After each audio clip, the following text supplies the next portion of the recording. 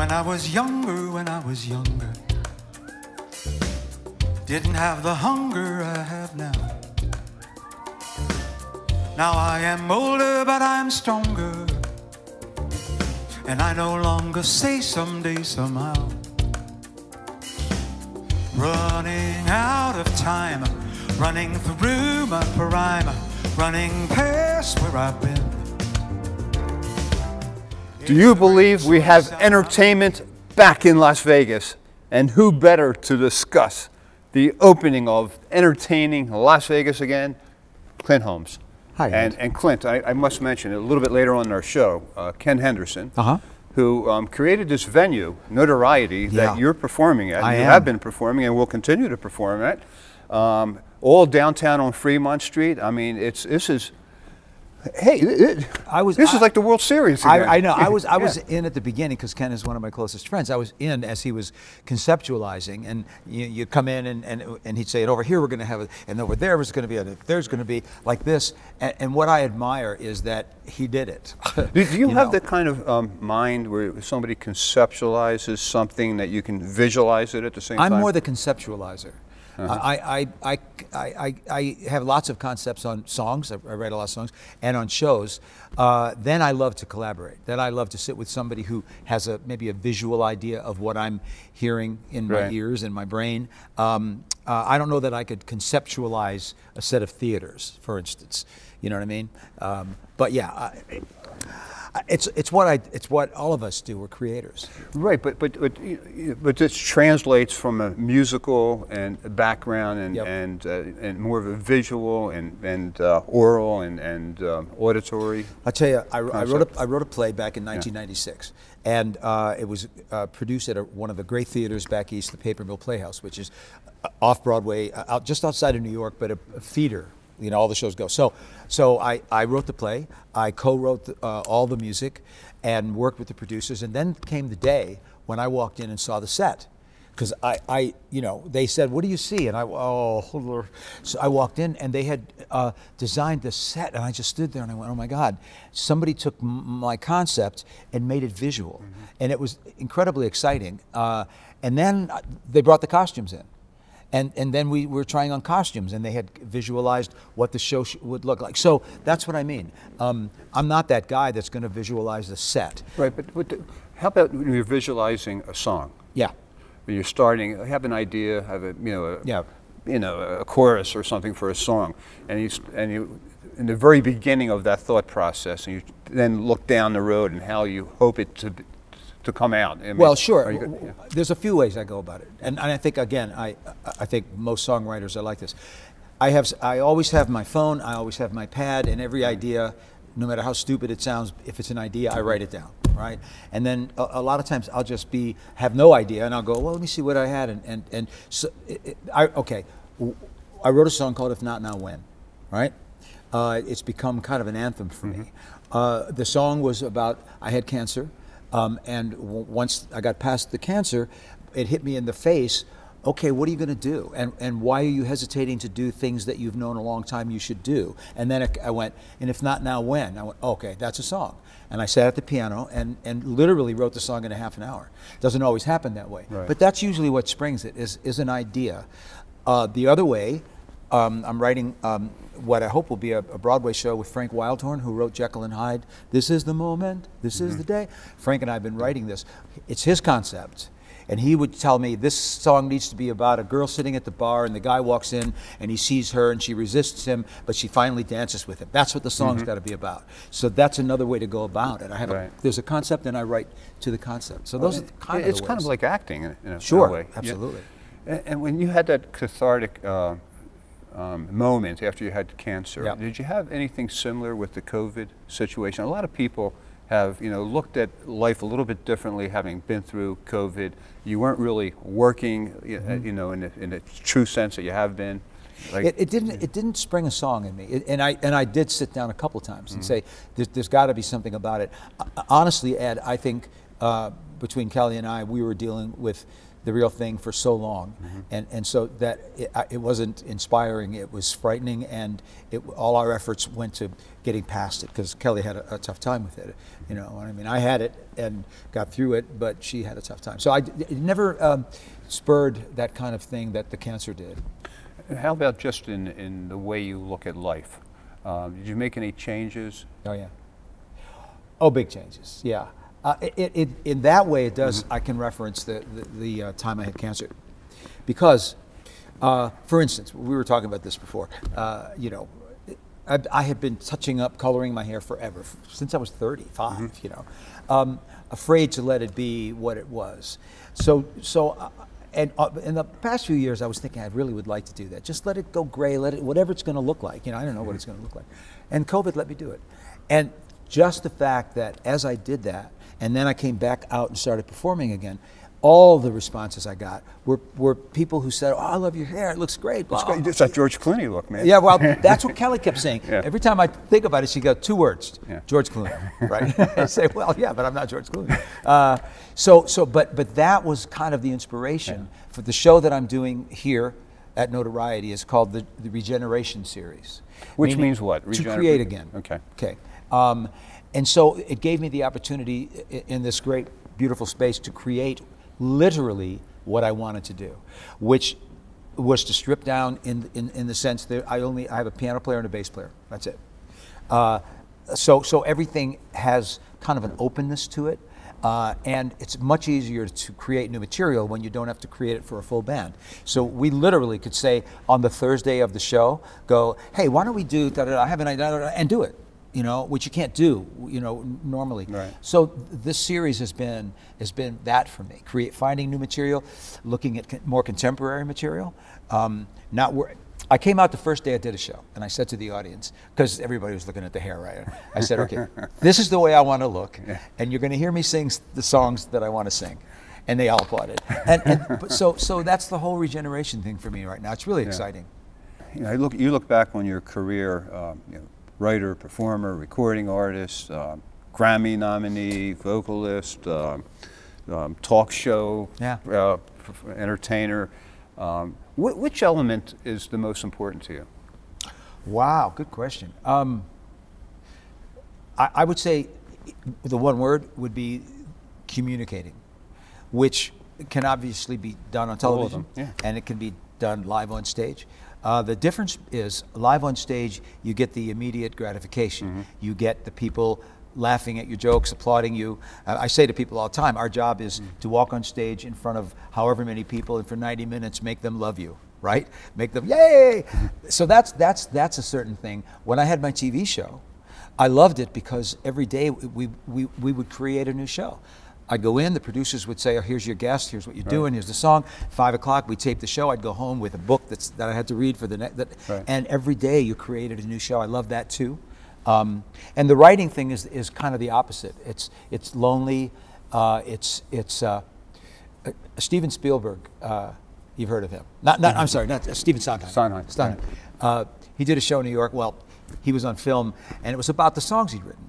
And he came out and he said, people ask me my process. He said, here's my process. I get up in the morning, I make coffee, I get my New York Times, I open it, I drink my coffee, I read everything I'm interested in, and I put it down, I go to the window, I look out the window, I go back, I make another cup of coffee, I think maybe I missed something in the Times, I sit there, and when I can think of nothing else to do, I write. because it is a lonely kind of a thing, and sometimes you have nothing. You know, I've many times sat down with no ideas come to you, but then something does, and it's exciting. Your parents were both musicians. Yeah. What do you think they would be most proud of with you? Wow. My dad never made it to Vegas. You know, he passed away before. I think my dad, we'd be trying to figure out where he was. He'd be out seeing all the shows, hearing all the music. My dad would have loved living here in Las Vegas.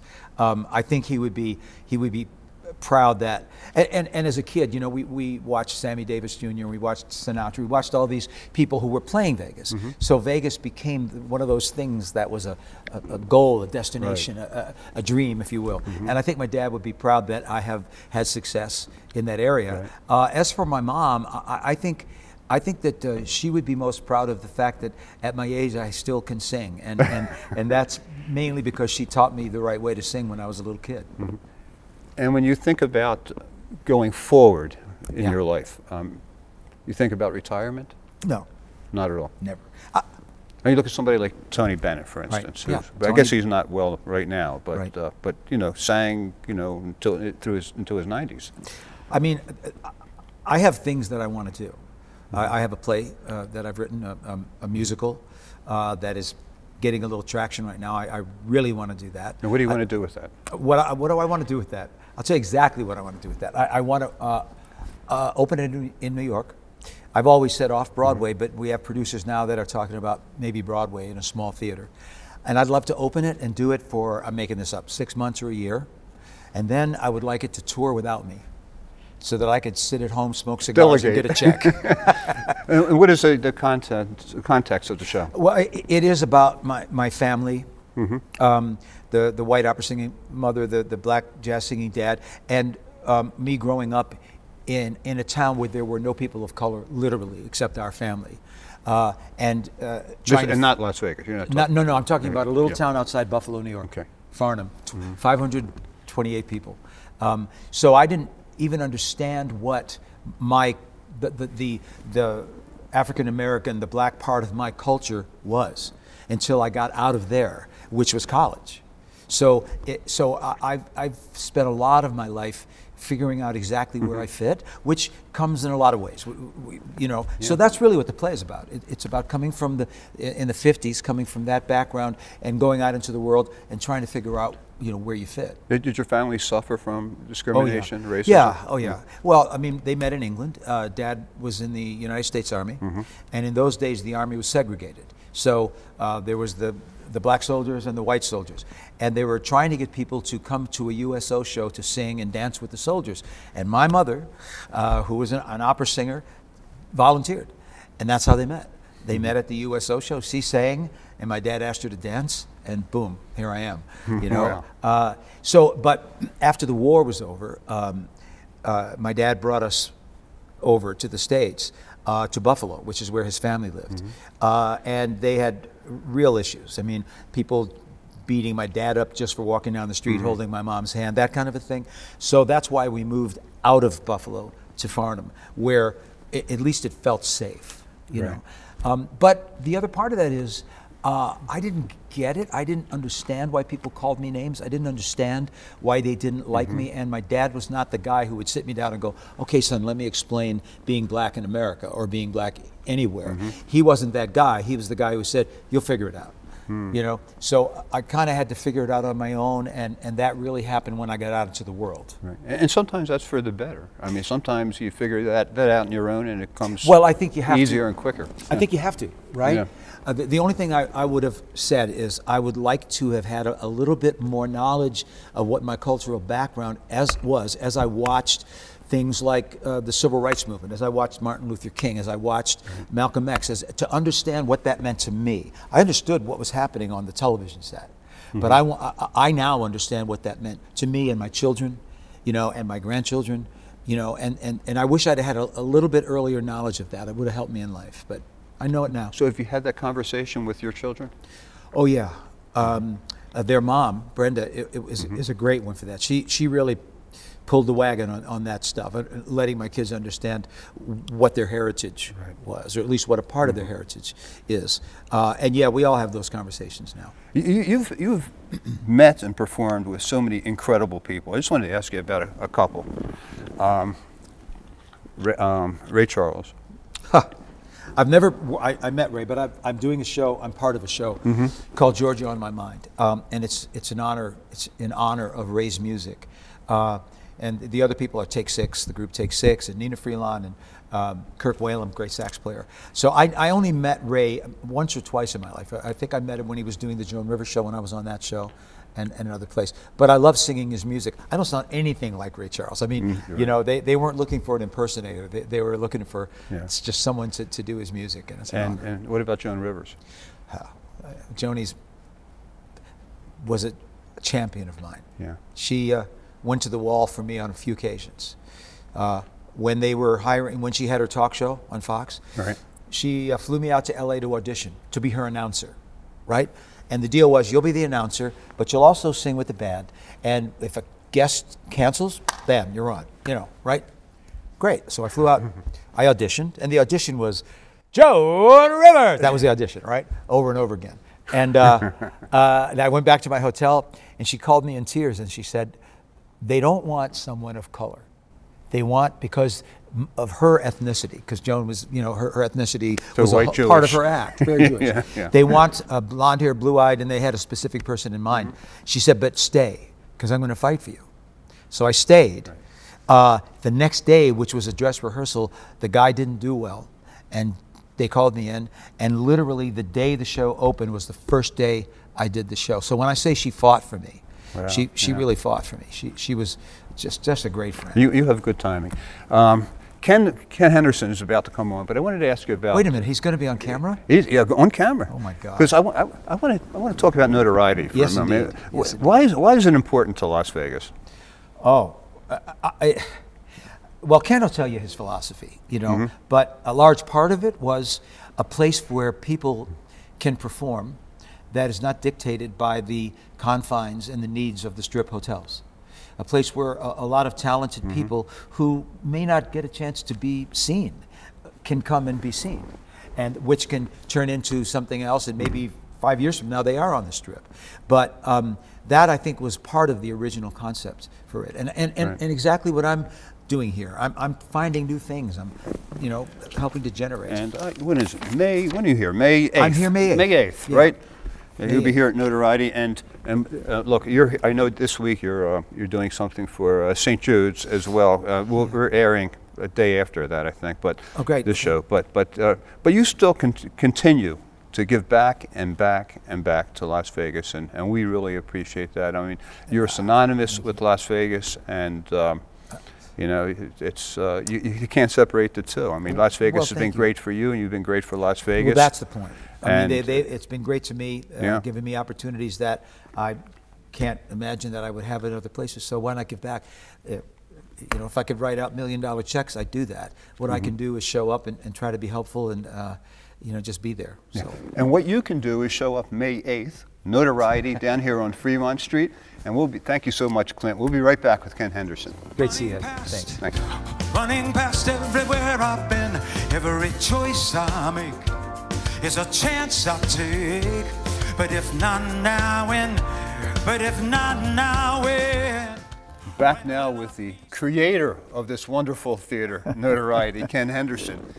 And Ken, you co-own the Best Agency. Correct. Very large, established talent agency in town with probably what, entertainers, models, and all the events, accessories production. to that production. Yeah.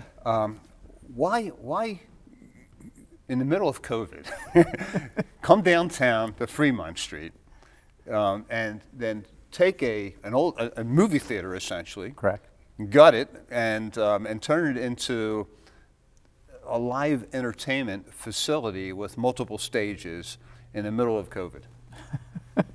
Good question. Let me take that temperature. Yeah, let's take that. You know, obviously, COVID was not even a thing at the time. It took a couple years to get to where we were getting. When COVID came out is right when we had started.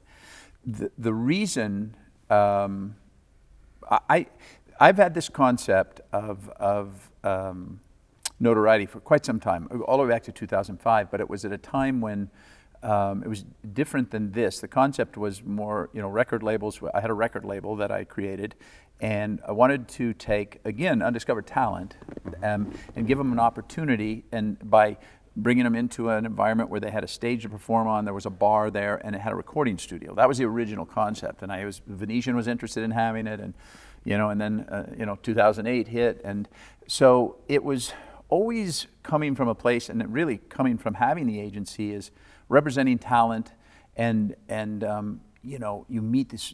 I mean, this city is, the world is, but this city is full of talent. But where do you put them? You know, if you're not Bruno Mars, the Strip doesn't want you. And how do you get to be Bruno Mars unless you get to be seen? And that's kind of the concept behind this, is just to give people opportunity to just do what they want to do that they wouldn't get to do somewhere else. And I always say, you know, people would tell me, well, you should get a, you know, contract with them, so if they get discovered, you know, now you got a piece of them. And I said, I don't want a piece of them. I want a ticket. If they make it big, I want to just call them up and say, hey, I get 2 tickets to your show. Right. That's fine for me. It's about elevating the talent and giving them the right place to do it. You see so many great talents, you know, sitting in a bar, you know, playing in the back of a bar, and you're people eating chicken wings and playing video poker, and once in a while clapping. And it's like, this is first and foremost a performance center. We have a bar, but that's secondary to it. So when you're coming here, you're coming to see this person play. And that's what I want to do. And so far, man, it's such great response, and everyone's so grateful. And I just try to create an opportunity, a deal that works for everyone. You know, we have to keep the doors open, so obviously, you know, we have to create a deal that is kind of a universal thing. But so far, everybody's been happy. And what about the name? Notoriety? Yeah, Notoriety. It was, go all the way back to then. It's just it is the exact definition I used to know, but it's about being discovered. It's about discovery. So if Notoriety, if you're standing on the stage at Notoriety, if you think of all the artists that I always go to John Mayer, because I know, I've read a lot about his journey. I mean, they played in all these little bars and all this, and at one point somebody went, this is the guy, you know. It is about artists that, when I deal with artists that truly, I mean, I know you've talked to Clint Holmes. There's an artist right there that is just passionate about what he does, and wherever he plays, and that's the kind of people I want to work with, that just love doing what they do. Because, like anything, I guess, in life, it's you know, you may make it. But if your journey isn't to make it, if your journey is just to do what you love to do, and if you get a paycheck for it, great. If you get a big paycheck, even greater. But I think those are the people that I've been working with that really, you know, just care about the craft, and that's who we're seeing, you know. And are you seeing locals come down here, or tourists? I mean, what is the makeup of I think both. clientele? You know, we just started with the ticket brokers and stuff now, so it's kind of, you don't see who they send in. There's reports and stuff that you can get to, but you know, for instance, Clint has got a show on May 8th. He's very local driven. I mean, he's got a, you just have to open the door. I mean, people hear about it and they're like, you know, he sold out. I mean, he sold out in the first couple of weeks, which is always the case with him. Other shows that we've done here, the comedy shows, we have a magic show, Mentalist show, Vinnie Grasso and David Goldrake, and we have a drag show. I think it's a big mix. I think it's a lot of downtown people here that are coming in. They have the ability to go online and buy tickets, but also we have people on the streets that are working, you know, the crowds that are coming and say, hey, you going anywhere? Because and even on the Strip, I've produced a show on the Strip. In fact, I produced Clint Holmes on the Strip called Between the Lines, and even having taxi cabs, and the hotel was my partner, having taxi cabs and billboards and airport signs. What I learned was people come to Vegas kind of without a plan, unless they're coming specifically to see someone huge. But really, they don't make a decision until the very last minute. So it's kind of like, you don't know. You just don't know what they're going to do. So when we catch people that are down here that are like looking around and wanting to just do something, all of a sudden they go, ooh, yeah, I love magic. Yeah, I'll come. And they come to the show. So it's been great. It's so far. Let's talk about the facility in here. I mean, you have multiple rooms. They do. Right? You want to describe them? So talk about we have a total of 70,000 square feet. 70,000 square feet with a total of 9 performance areas, ranging from 60 seats up to 400 seats.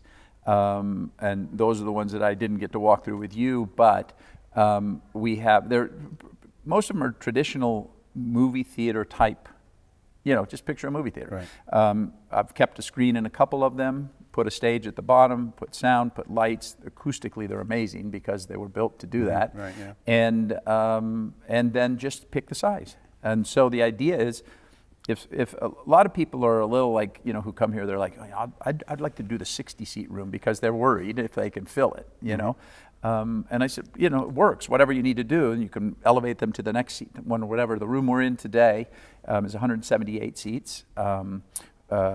If we put tables on the floor, once the guidelines change and we can do everything the right way, 200 people.